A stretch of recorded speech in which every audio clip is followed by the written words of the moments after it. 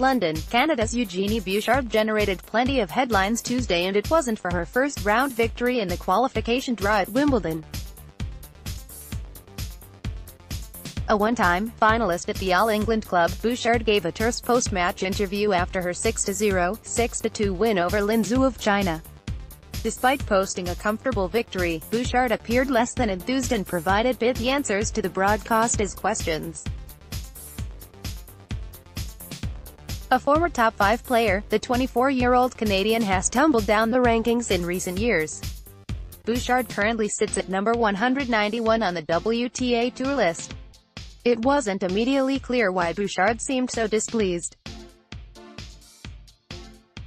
Online reaction was swift after the video clip of the 35-second interview started making the rounds on social media. The New York Post's online headline read, "Eugenie Bouchard doesn't seem happy after rare victory." The Independent said Bouchard's answers were curt, adding in a Twitter post that the icy post-match interview raises eyebrows. Another London-based outlet, Metro News, described the interaction as frosty in the clip, which aired live on Eurosport 2. The interviewer started by congratulating Bouchard on the win and asking for her assessment of the victory. "Thank you, yeah, it was pretty solid," Bouchard replied. A question about whether she was pleased with her start of the match garnered a brief reply, "Really happy. It's important on grass to start well," Bouchard said. An answer on the impact of coach Robert Lansdorp was just as short, "He's been really helpful. I think he's a good coach," Bouchard said. The toughest question was saved for last. The interviewer noted that Wimbledon was obviously a special place for Bouchard, since she had played for a championship in the past. "How hard is it having been in a final here to come back and to have to go through qualifying?" the interviewer asked. "It's not hard at all," Bouchard said.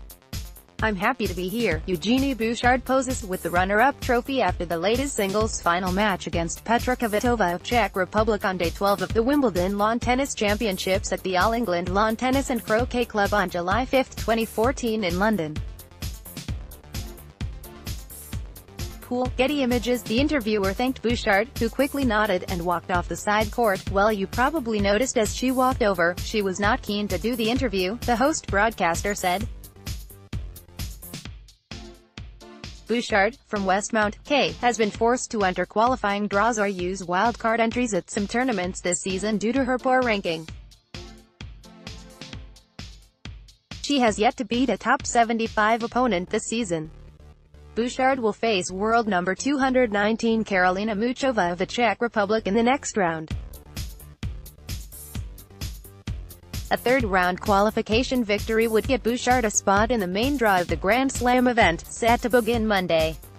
In other women's first-round qualifying matches, Bianca Andreescu of Mississauga, ONT, advanced with a 6-2, 6-0 win over American Graceman, while Montreal's Françoise Abanda dropped a 7-5, 6-4 decision to Germany's Antonia Lautner.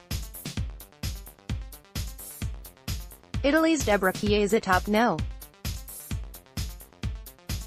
20 Carol Zhao of Richmond Hill, ONT, 6-2, 5-7, 6-3, in men's second-round qualifying play. Montreal's Braden Schneider cruised to a 6-1, 6-2 win over Argentina's Andrea Collarini, and 8th-seeded Peter Polansky of Thornhill, ONT, defeated Spain's Alejandro Davidovich Fokina 7-5, 6-2. Organizers were expected to unveil the singles draws Friday. World number 26, Denis Shapovalov of Richmond Hill, ONT, and number 32, Milos Raonic of Thornhill, ONT, are on the men's singles entry list with No. 93 Vasek Pospisil of Vancouver. Raonic pulled out of last week's Queen's Club tournament due to a right pectoral strain but appears primed to return at Wimbledon. Competition continues at the Grand Slam event through July 15.